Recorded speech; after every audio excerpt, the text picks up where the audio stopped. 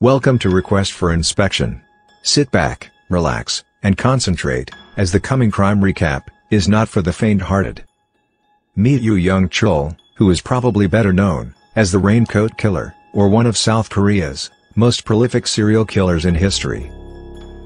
He had actively slaughtered at least 20 people in Seoul, the capital of South Korea, between September 2003 and July 2004, less than a one-year killing spree. Yoo broke into 4 wealthy, elderly people's homes in late 2003 and killed the occupants by bludgeoning them with his weapon of choice, a personalized hammer. He then proceeded to stage the crime scenes as robbery-motivated killings. Besides targeting the rich elderly residents of Seoul, Yoo also started targeting prostitutes and escort girls, killing at least 11 women between May and July of 2004, by luring them to his office cell, beating them with his hammer and then dismembering their bodies. In South Korea, an office-cell is a multi-purpose building with residential and commercial units. This is a type of studio apartment or studio flat. Yoo Young Chul claimed to have killed 26 people in his personal confessions, but was ultimately convicted of only 20 murders and other serious offenses. He was sentenced to death and is still on death row at the Seoul Detention Center. Yoo Young Chul's preference for targeting the wealthy and old has been attributed to the gap between socio-economic classes in Korea, as a result of the country's 1997 financial crisis. Yoo grew up in a poor family in Gwacheong, South Korea, and was tormented by his friends because of his family's financial situation. The financial crisis worsened his childhood feelings of rage and hatred. Incredibly, Yoo had an extensive criminal record predating his killing spree. In 1988, 1991 and 1993 he was arrested for theft. Along with his pattern of theft, he was caught selling child pornography in 1995, and in 1998 was sentenced to 2 years in prison for theft, identity theft, and forgery. Yoo would also pose as a police officer, with a fake ID and extort money from people. He ended up spending most of his 20s in and out of prison. In 2000 he was also arrested for the rape of a 15-year-old girl, receiving a sentence of 3 years and 6 months. Yoo had married a woman in 1991 and had a son. However, it was short-lived and she divorced him in October 2000, presumably when his rape conviction meant he was to be imprisoned. Yoo was released from prison on the 11th of September 2003. Just 2 weeks after his release, Yoo began what would be a series of gruesome murders that would forever change South Korea. Yoo Young Chul killed a total of 9 senior citizens of wealthy status throughout late 2003. His weapons and tools for carrying out these murders included a customized hammer, jackknife and gloves. September 2003, Sinsadong murders. Phase 1 of the Raincoat Killer. Around 10:10 a.m. on the 24th of September, Yoo broke into a wealthy couple's home in Sinsadong, belonging to university professor 73-year-old Lee Deok-soo, and his 68-year-old wife, Lee Yoon-ok. Deok-soo was stabbed in the neck with a knife, and then Yoo proceeded to bludgeon the two to death with his customized hammer. The hammer Yoo used throughout his many murders was one that he had made to fit his grip, by replacing the standard long handle with a shorter one, and filled in the gaps with silicone. Before leaving the scene he wiped down everything, and staged the scene to look like a robbery-motivated murder by trashing the couple's closet, without actually taking anything. He then locked the front door and exited via the main gate. He realized he left behind his knife, so he smashed the doorknob, retraced his steps and retrieved the knife. Police found shoe prints at this scene that would eventually be linked to his next murders. In Korea they keep evidence such as shoe prints in a database. This would prove to be critical in the investigation to come. October 2003, Gyeonggi-dong murders. Yoo broke into a house in Gyeonggi-dong around 10:40 a.m. on October 9th. He first came across the grandmother, 85-year-old Mo Kang, and smashed her head with his hammer and stabbed her. The homeowner's wife, 60-year-old Lee Mo, came down the stairs and saw the scene in front of her. Shocked as she was, being an elderly lady, you can imagine she would just freeze on the spot. Yoo threatened her and sat her on the sofa, asking who was upstairs. To which she replied her husband and son. He told her to bow her head, but when she didn't, he kicked her in the stomach and bludgeoned her head. The 34-year-old son came down the stairs, but Yoo dragged him back up, forcing him to kneel, and then hammered him to death. Yoo continued through the house to try to find the husband, who was not actually home at the time. He then proceeded with his robbery staging of the scene, trying to make the safe appear to be broken into. Shoe prints were also found at the scene and police began searching their database. October 2003, the Samsung-dong murders. On the 16th of October, Yoo killed 69-year-old Yoo Jun-hee, who was the wife of a millionaire, after breaking into their house in Samsung-dong around 12:30 p.m. After asking her if anyone else was home, to which she replied there wasn't, he dragged her into the bathroom and bashed her head with his hammer. She was still alive around an hour later, when she was found by her son, but died of her injuries after being taken to hospital. In these crimes so far, we can clearly see that Yoo was enjoying his actions of taking lives. It must have made him feel powerful and provided a release on his anger at his personal past. November 2003, the Hyeodong murders. Yoo Young Chul continued his killing spree by forcing entry into a home at around 11 a.m. in Hyeodong. He was faced with the 57-year-old housekeeper, Bae Jie. Bae asked him who he was, and then he showed her his knife, demanding to know where the master bedroom was. 87-year-old Kim Jong-suk, the homeowner, was found by Yoo in the master bedroom, lying in bed. Again, as his previous killings, Yoo bludgeoned him to death with his hammer. Meanwhile, the housekeeper was holding a baby, and was trying to keep it safe. However, Yoo took the child from her, placed it on the sofa in the living room, and covered it with a blanket tightly to muffle the screams. He then returned to the master bedroom, where he hammered the housekeeper to death. In his typical fashion, Yoo proceeded to stage the scene as a robbery, by trying to open the safe with a pickaxe, and pruning shears found at the residence. After accidentally cutting himself while trying to open a safe, and splitting the knuckle of his right middle finger, Yoo set the house on fire to destroy any possible DNA evidence, by putting newspaper and clothes around Mrs. Bae, and lit them.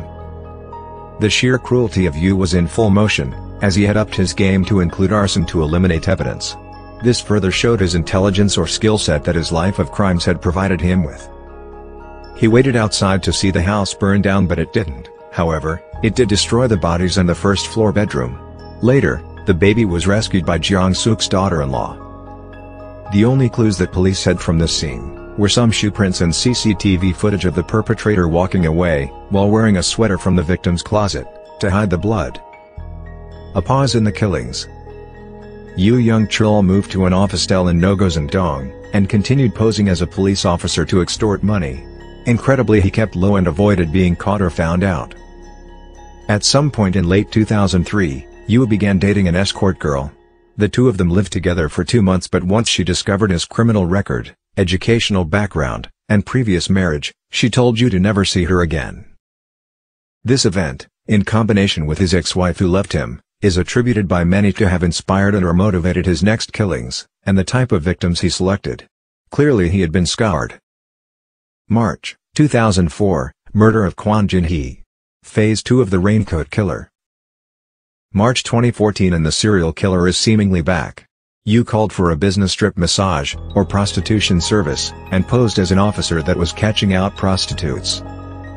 Kwon Jin-hee answered the call-out, and Yoo took her to his place. This is where he fatally strangled her, and then began dismembering her corpse. His antics now reached all-time diabolical highs. He took her head, and hanged it on a garbage can to drain the blood, then sliced her arms, legs, and chest while the shower was running, and music was playing. It had to have been something straight out of a horror movie.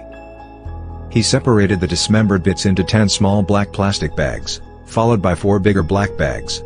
Yoo got a taxi, and left Jin-hee's remains on a trail, under a tree behind Sogang University's library, saving the bags in case of fingerprints. This is where Yoo's killings start taking a much darker and twisted route, that would shock the entire country, when his killings came to light. April 2004, a break in the pattern. Unlike his murders of the rich elderly people and prostitutes, Yoo murdered a street vendor, 44-year-old On Jae-sun, on the 14th of April. Jae-sun was selling fake Viagra and porn in the Samyang building. After finishing his work for the day, he returned to his Kia Besta van, where Yoo confronted him with his phony ID and accused him of breaking the Pharmaceutical Affairs Act. He shackled him and placed him in Jae-sun's van's passenger seat. He grew concerned since he could detect fraudulent IDs, and Yoo was driving his van alone and not with another police officer. Yoo pulled into the Segong Orthopedic Surgery Clinic parking lot, seized On's face, and stabbed him in the neck and head. He believed Jae-sun was dead and laid him under the back seat, but he then kicked Yoo. Yoo stabbed him in the thigh and tried to cover him with a bag, beating his head with his hammer a ridiculous 20 times.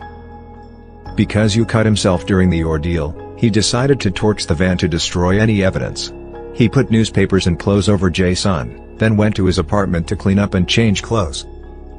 After this, he drove to Wolmido, Incheon around 1 a.m. and parked at Samho Petroleum parking lot in Bukseong-dong. He parked the car between two tanker trucks and tried to set off an explosion, which didn't work.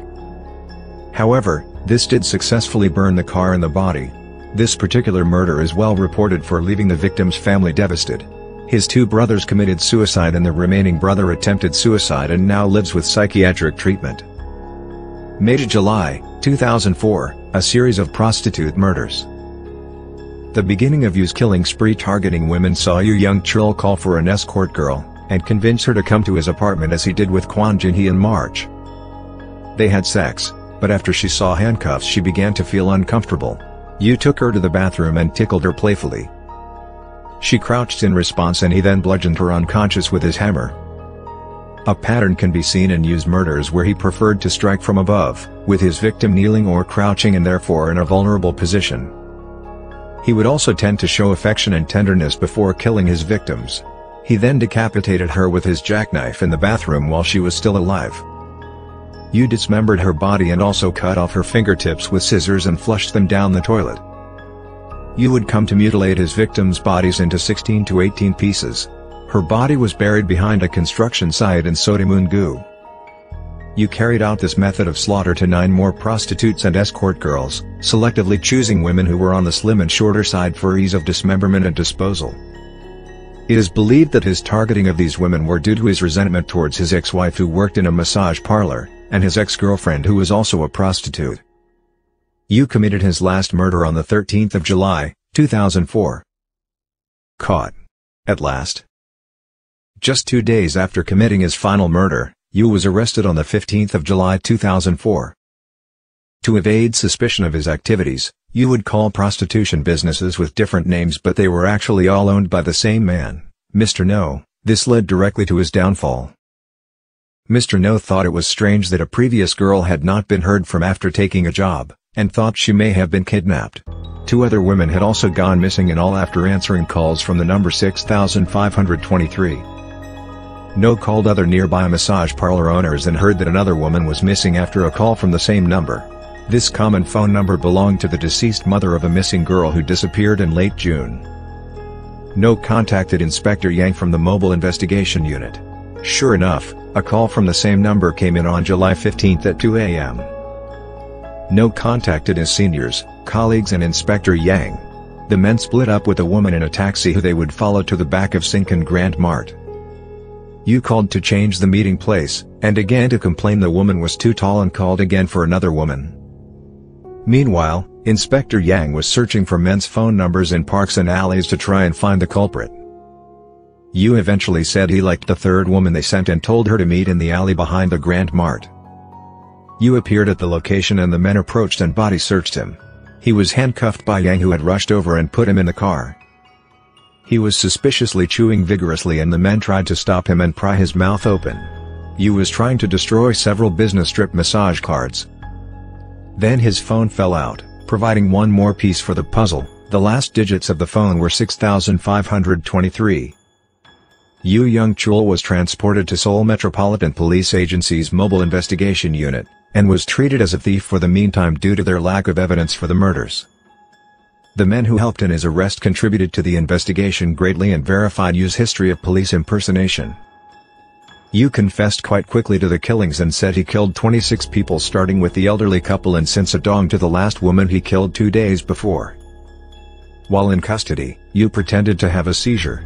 Unbelievably his handcuffs were removed and he was left unsupervised with the door open. Talk about letting your guard down. Yoo easily escaped and went to his house to destroy evidence. Yoo then went to a motel and also bought 360 sleeping pills. Despite his escape, he was captured around 11 to 12 hours later after Mobile Patrol saw him at a roundabout crosswalk. Upon his second arrest, Yoo confessed all of his crimes to the police. He confessed that he would talk with his victims for about an hour, asking about their personal lives, before he would kill them. Throughout his time in custody he changed his story many times, but he did agree to lead police to the bodies. During this expedition, he was made to wear a yellow raincoat and a mask to conceal his identity. Hence, the nickname Raincoat Killer, which notably wasn't so commonly used in Korea but more so internationally in the media. Yoo's apartment was searched and was reported to be clean and orderly, and he kept an obsessively neat scrapbook. The next confessions take Yoo's serial killing spree into another dimension. Yoo claimed that he'd eaten some of the internal organs of 4 of his victims either to cleanse his spirit or to cure his epilepsy. Yoo had essentially confessed to cannibalism. There was no solid proof he did consume human flesh, but 4 corpses reportedly had no organs. Yoo Young Chul notably said he would have kept killing if he hadn't been caught. One of the criticisms of how the case was handled was regarding the lack of communication between police departments. Typically, the departments would keep to their own districts and wouldn't inform other districts or collaborate with them, so cases weren't easily linked across districts because of this. They also would tend to only make their crimes public once they solved them in order to maximize promotions. The Korean police also tended to rely quite heavily on confessions rather than forensic evidence. These problems, combined with a lack of evidence, made solving this case much more difficult, and in the end, Yoo's capture was mostly thanks to the owner of prostitution services and not the police. The trial begins. Yoo Young Chul first appeared in court on the 6th of September 2004, and was being charged on 21 counts of murder. In his first court visit, he apologized to the victims' families while maintaining that he had no intention of stopping the killings. He said he refused to return to court but was back 2 weeks later, where he lunged at the judges. His next court appearance was meant to be on October 4th, however, he had attempted suicide the preceding night by hanging himself from the wall fan in his cell but was stopped by the guards. On October 25th, Yoo tried to attack a spectator in the courtroom who was cursing him, and then agreed that he wouldn't cause any further disturbances.